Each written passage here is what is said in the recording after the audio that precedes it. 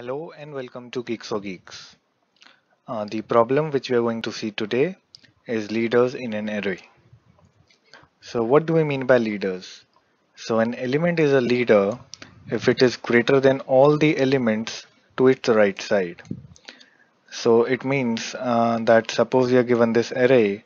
So 17 is a leader here because it is greater than all the elements to the right side.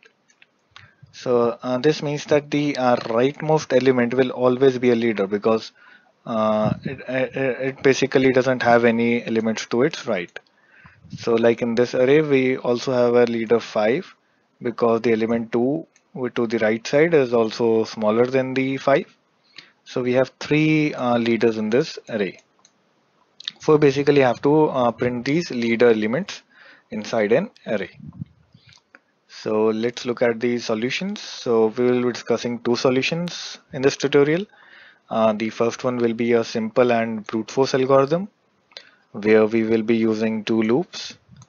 The outer loop will be running from 0 to size minus 1 and it picks one by one all the elements from left to right.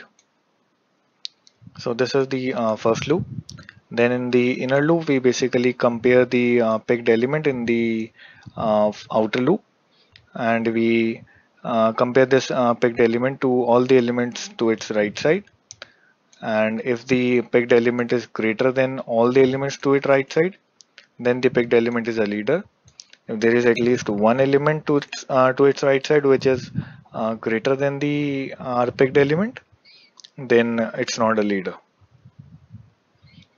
So this is the code for the algorithm. So for the brute force algorithm, so we have an input array here. Then we calculate the size. Then we call the function print leaders, which takes as an argument the array and its size. So let's come to print leaders function. In this function, we have the input array and the size. Then this is the outer loop. So in this loop, we are just looping from 0 to size minus 1. And then we have this inner loop here that that actually runs from I plus 1 to size minus 1, and if it sees that if there is any element which is greater than the current element, if there is, then it breaks, otherwise it doesn't break. So then after this for loop here, we are basically checking the value of j. If it's equal to size, that means that the loop didn't break. Then we print that element saying that it's a majority, it's a leader of the array. Okay, so the time complexity of this algorithm will be order of n square. Why? Because we are running two loops here and which are nested inside one another. So that is very time complexity of order of n square. And it's a brute force algorithm, so that is not a recommended way generally to solve a problem. So then we also have a better solution here, which is scanning from the right side. So we scan all the elements from right to left, and then we keep a track of the maximum till now. So whenever the maximum value changes, then that will be basically the leader, and we will be printing its value. So we have the same driver function here, but the print leader function will have the change algorithm. So we firstly initialize the maximum right value with the rightmost element, that will be size minus array of size minus 1 in this case. Then as the rightmost element is always the leader, we print that element first of all.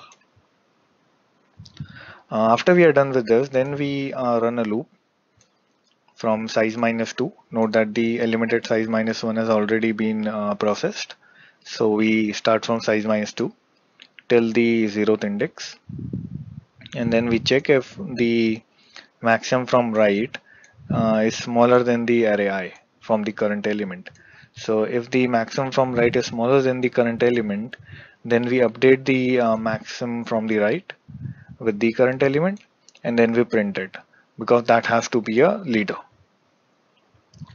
So this algorithm also runs in the this algorithm actually runs in the order of time complexity of order of n, which is really good because that's the minimum possible time complexity, because we are actually just processing in one element once, and we do not even have a nested loop like in the previous case.